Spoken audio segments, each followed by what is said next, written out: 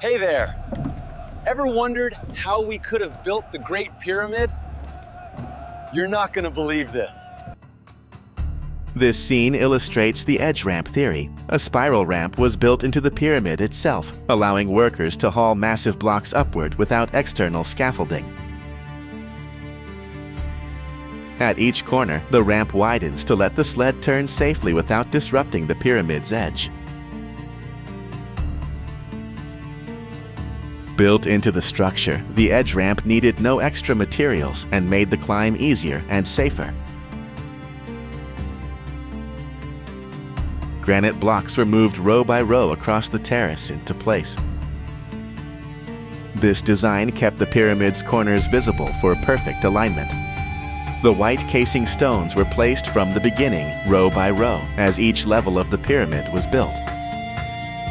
Using 4 ramps, one on each side, balanced the load, sped up construction, and kept the edges visible.